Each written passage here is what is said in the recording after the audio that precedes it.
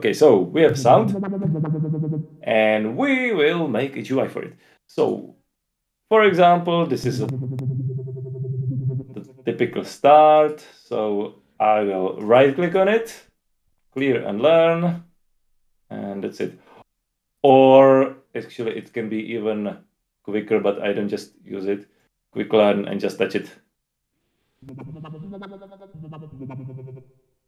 Okay, so we have a shape, and it uses mesh as the default, which is a nonsense. We will use a default, for example, I don't really care. And now we want to control unison. So just touch it a few times and call it unison. I usually do it like this, so I will do it this way again because I'm not used to the quick learn. So I will just name it oscillator. This is the group, and this is the parameter. It's basically all you need to do. And here I will change the group again to the oscillator, so they are all grouped. Nice. And it's a switch, and the default should be something reasonable. So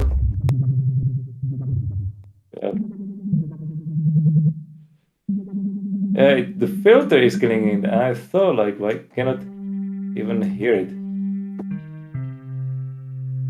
And the sine wave also kind of sucks. So let's make this. This is where you control what the multi-parameter actually does. And here's how it looks in the GUI. So works. Okay. Now, how about voices?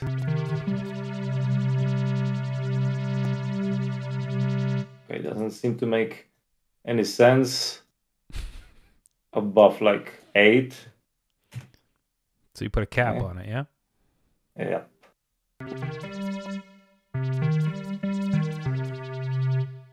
And again, oscillator and voices.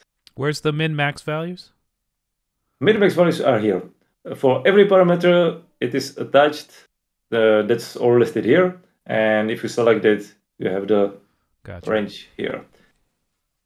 And so there are lots of things you can do with this multi-parameter. So I'm just really scratching the surface, but I think it's enough. And now that's the first, perhaps, I mean, like interesting thing you should know is the units. Because right now it's showing 50%, but I would like to know how many voices, right? So here is how you define what should it show. So I will choose by first parameter. So we'll just take the value from this parameter. That's it. So it will now show the voices. And I would like 4 to be default. So I just go here and click set value. That's it. I'm going quickly, so it's possible that you don't understand everything. Feel free to ask or anything. There are tutorials for it. So we're I'm just also gonna. This stream will be archived on the channel. We'll also make some highlight videos that people can easily rewatch and digest. Yeah, but I mean, I'm only trying to show what's possible and how quickly it can be done. Not really a tutorial or anything. So that's let's say everything for the oscillator. And what can we do with the sampler? What can we do with the sampler? There's not much to do with the sampler. So we can probably process the samplers somehow. And we have my favorite resonator. And so we can obviously have a control to control the ratio between the oscillator and the sampler. So let's call it ratio or mix. Ratio is fine. So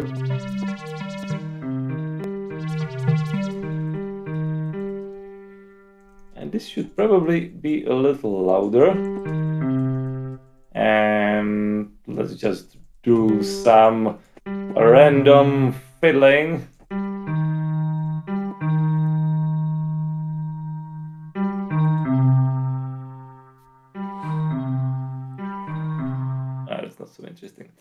But anyways, let's give it some more interest with some. Oh, we can put it. This is actually interesting. Unlike basically every other instrument I have ever seen, here you can actually throw effects into the per voice chain, which means these will allocate one reverb for every voice you have. Now, usually it doesn't make much sense. For example, well, yeah, it still makes sense even here, because, yeah, it still makes sense. But usually it's especially useful with distortions, because if you distort a mix of voices, it sounds usually quite horrific unless you play like a fifth. But if you distort individual voices, it's quite fine usually. So let's distort it. Oh. Okay.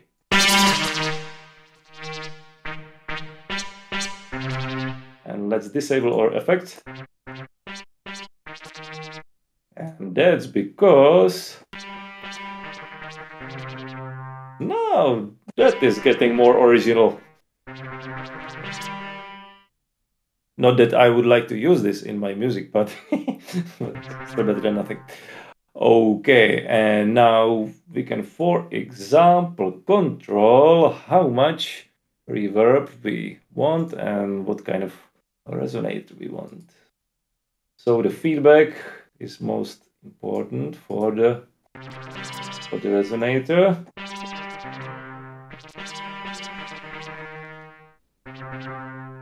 Oh, it's not doing that much. Seems like the saturator is killing it anyways. Oh, no, it's not. But maybe.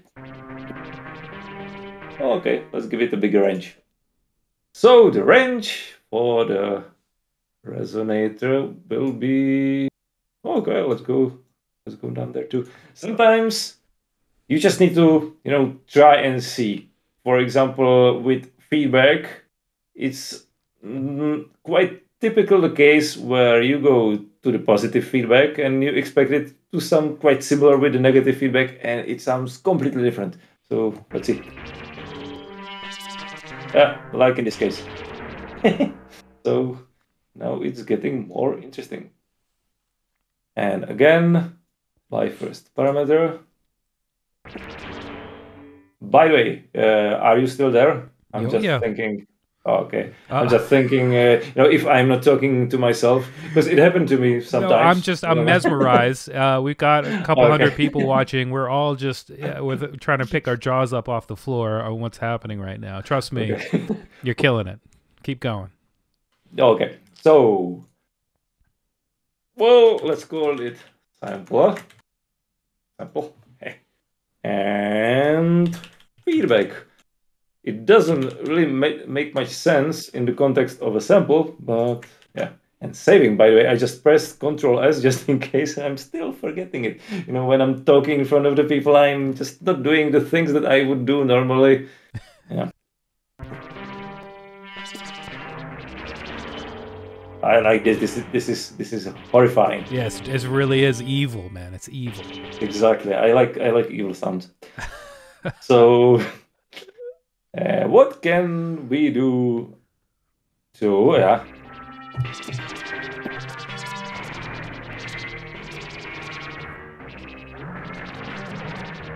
okay, let's give it some octaves, and I will show you a different kind of GUI you can have. So let's just say you don't want a knob on your GUI and you want a selector. It's surprisingly simple. But to do that, I will probably show the Jesus. It's so hard to work with a small screen. Everybody, we've forced Melda to be on regular HD for the stream, so this is our fault. Usually he has a monitor that is as wide as my room is long, so. And not true, but it's 4K, so yeah. So this parameter cannot be different than just these 4 values. So knob doesn't really make much sense for it. I forget to name it. So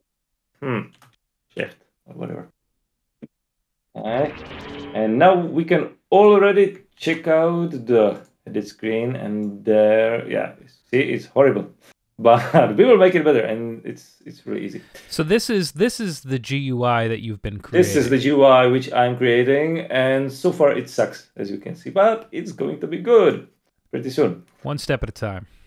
Yeah. So the shift, I want to make it a selector. And I set it to selector, and it creates this. This is weird, right? That's because it doesn't know we have 4 values. So, and now we have persons. That's not ideal either. So we should put it by first parameter. Simple. That's awesome. You can actually name it for yourself. Using the Banks mode there, you can do like all kinds of crazy stuff, but I'm not going to get there at this point. It would only confuse people. So now let's make it a little nicer. So first of all, I think the oscillator should be next to the sampler.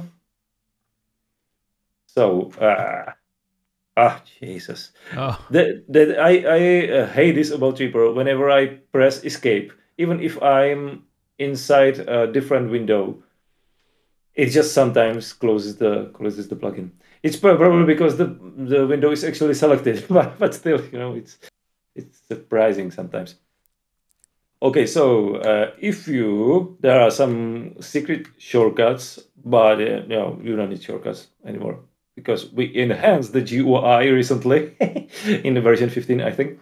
So if you right-click on any of the knobs or any control, basically, you can see these things like for middle and stuff. But what I'm interested in is the manager, which is the manager for the multi-parameters, where I can reorder them easily, and now I can get to them easily.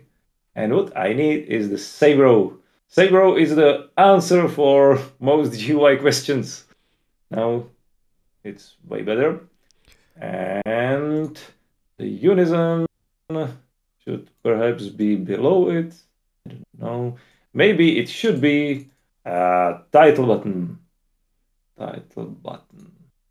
So now it's here. What? Anyways, the thing is, this is kind of a music of the past. We still need it because some people don't like the custom GUIs.